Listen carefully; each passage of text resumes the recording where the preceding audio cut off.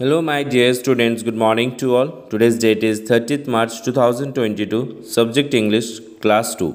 My dear students, today we'll be reading the poem Oh Look at the Moon. Okay, so please try to listen the words and the pronunciation carefully and read it and learn it at home properly. Oh, look at the moon. Oh, look at the moon. She is shining up there. Oh, mother, she looks like a lamp in the air. Last week she was smaller and shaped like a bow, but now she is grown bigger and round as an O.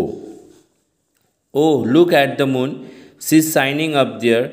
Oh, mother, she looks like a lamp in the air. Last week she was smaller and shaped like a bow, but now she's grown bigger and round as an O.